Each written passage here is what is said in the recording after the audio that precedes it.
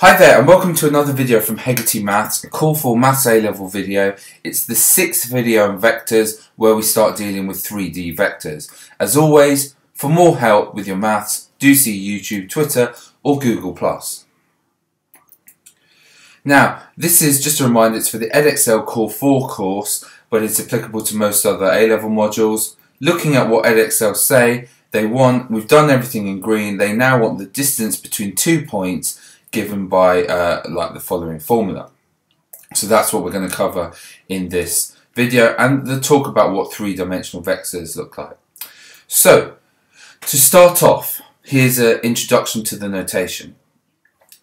We now have 3 dimensions. We have x is across, y is up, and we have a z-axis that is sort of into the page or out of the page. So there are 3 dimensions here. Now, something that's going to be important in our notation is the follows. If one unit positive along the x-axis is called I, one unit positive up the y-axis is called j, and one unit positive along the z-axis is called k. So, we may have a point in space here. Imagine that's a point in space, and that's called x. It may have the coordinates x1, it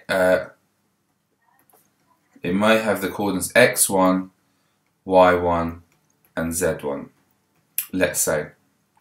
Okay, now what that means, it means it is x1 across, so it has x1 I plus y1 j plus z1 k.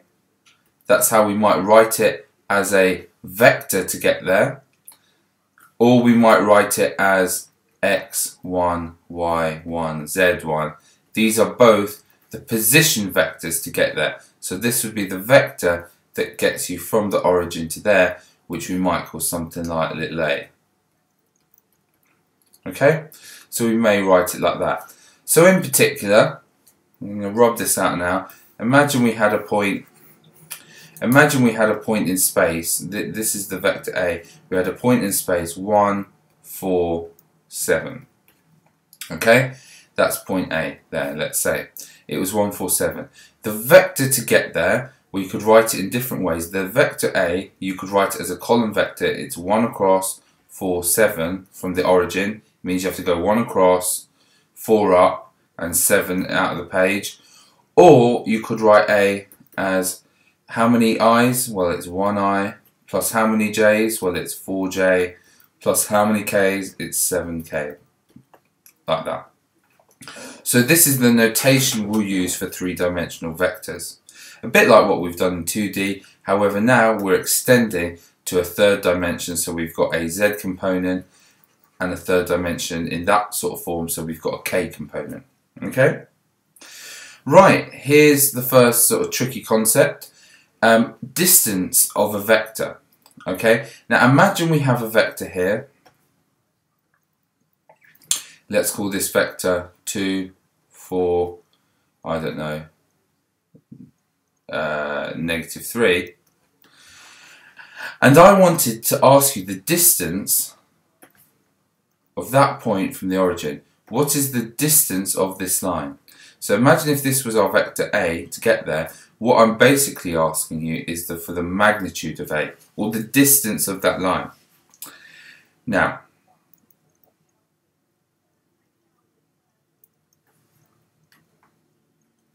to explain how I might work that out, the first thing I'm going to draw is I'm going to draw a little right angle triangle here, like that.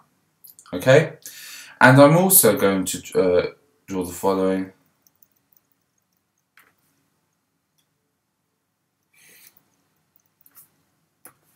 Now, the first thing I want you to try and think to yourself, here's a right angle triangle, this one here, and I'm trying to find this length here, which I'm calling the modulus of A.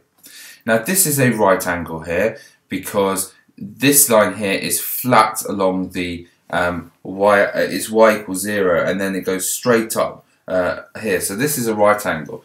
So what we could do is we could use Pythagoras in 3 dimensions. We could firstly work out the distance of that line, and then we could use Pythagoras with that height to work out the distance of that line.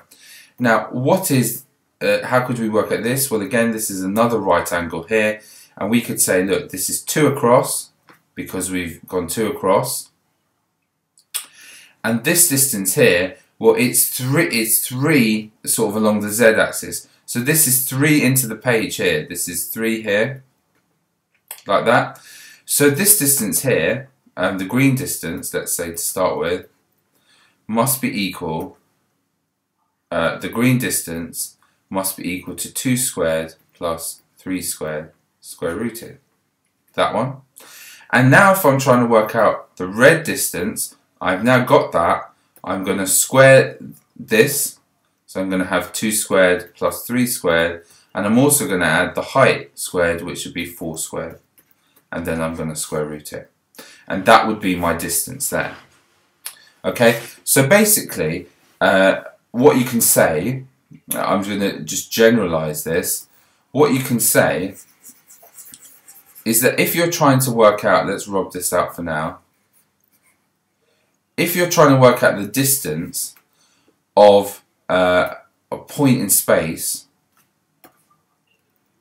from the origin, and this point here has components x, y, and z, okay, what you can do really, what it turns out you can do, you can extend Pythagoras' theorem. This distance is going to be the square root of x squared plus y squared plus z squared.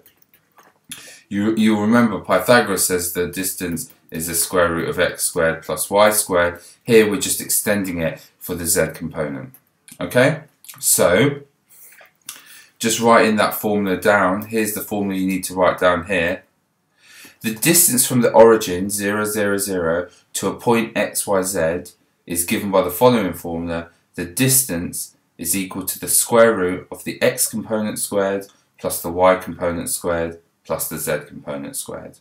So you just need to be familiar and remember that. This, after all, is quite easy to remember. It's an extension of Pythagoras in 3 dimensions. That's all it is. Okay, so let's have a go at an example. Here's a typical question. We've got a point here in space that we're saying is, I don't know, P is 4, negative 7, negative 1. It doesn't matter if it's accurate how you draw it. Okay, we're trying to find that distance there.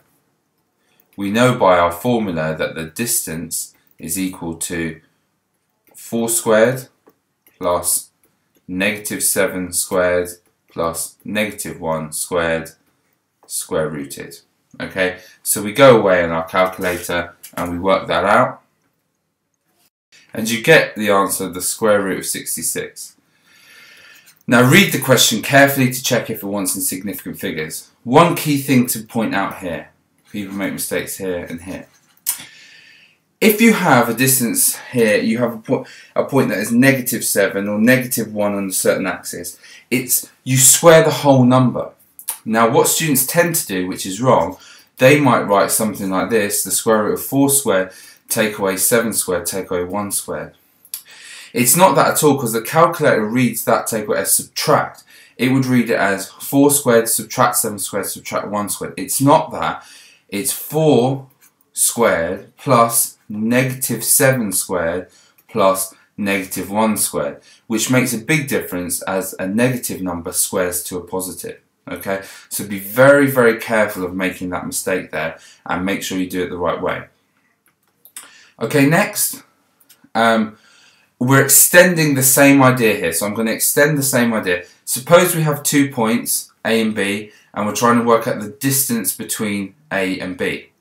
The first thing I do, I'd use a similar thing. I'd try and draw a triangle out there, okay, and try and make a right angle triangle.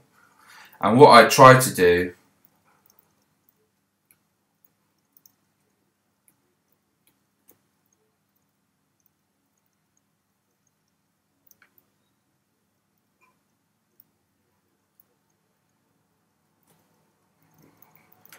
is I will try to show you that actually, if I'm trying to work out the distance between, say this point A here was x1, y1, z1, and this distance here was x2, y2, z2, if I'm applying the same idea as I did previously when when I was at the origin for point A, here I've got to think, how far across is this line? Well, if this point here is x1 and this point here is x2, this distance must be x2 minus x1. Okay? Now, if this z value here is z1 and this z value here is z2, well then this whole distance from here to here must be z2 minus z1. And similarly here, this height, these are the three things we need to, like I did in the previous one. This height here, well if this height here is y1 and this height here is y2, this height here must be y2 minus y1. Okay? So there's our height there, there's our depth into the page, and there's our width.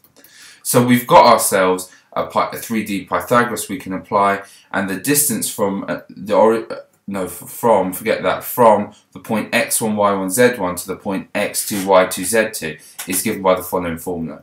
The distance is the square root of x2 minus x1 all squared, y2 minus y1 all squared, plus z2 minus z1 all squared. So we're working out how far across what's the difference between the 2 points in the cross axis, what's the difference between the 2 points in the height, what's the difference between the 2 points in the depth. We're squaring those numbers and square rooting. So that's the formula you need to know. Let's apply it. Find the distance between the points A is that and B is that. The first thing I do, I prefer writing out the coordinates and subtracting them. I think it just makes my life a whole lot easier. And if I write them underneath each other, then it makes everything easier. 1 take away 8 is negative 7. 3 take away 6 is negative 3. 4 subtract negative 5 is 9.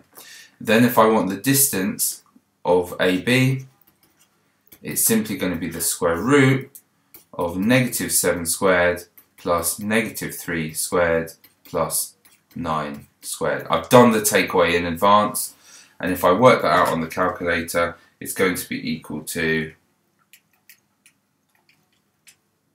1 dp 11.8, so 11.8 units, and we're done. Here's another example. You have coordinates A and B with the following positions. The distance from A to B is 3 units. Find the values of K. So what I would do again, I would write A out to be 5, 0, 3. I would write B out to be 4, 2, and K. I would subtract them. So this is 5 take away 4 is 1, 0 take away 2 is negative 2, and 3 take away K is 3 subtract K. Then the distance, therefore, is going to be the square root of 1 squared plus negative 2 squared plus 3 minus K squared. Okay, so the distance is going to be, if I work this out, this would be 1 plus 4, which is 5, so I'm going to get 5 plus, if I square this out, I get 9 minus 6K plus K squared.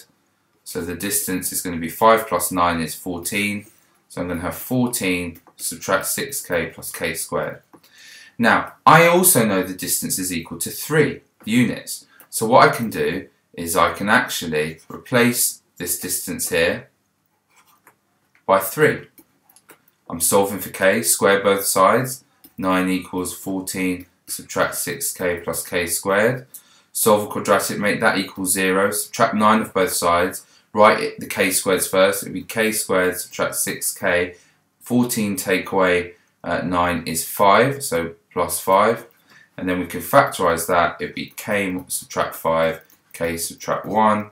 So therefore clearly K equals 1 or K equals 5. Find the values of K, we're done.